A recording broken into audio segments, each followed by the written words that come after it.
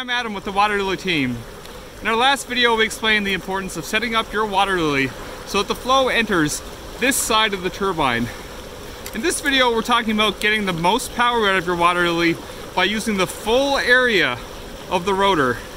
When choosing where to deploy your WaterLily, look for some fast flowing water that's also deep enough to fully submerge the entire turbine.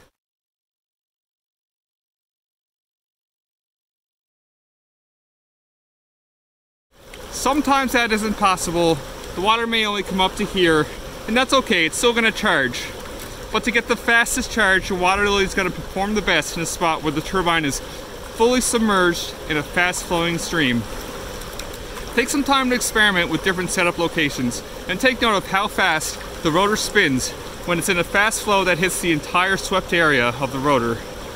Remember, the faster the blades are spinning, the more power you'll get. For more helpful information, please visit the blog section of our website.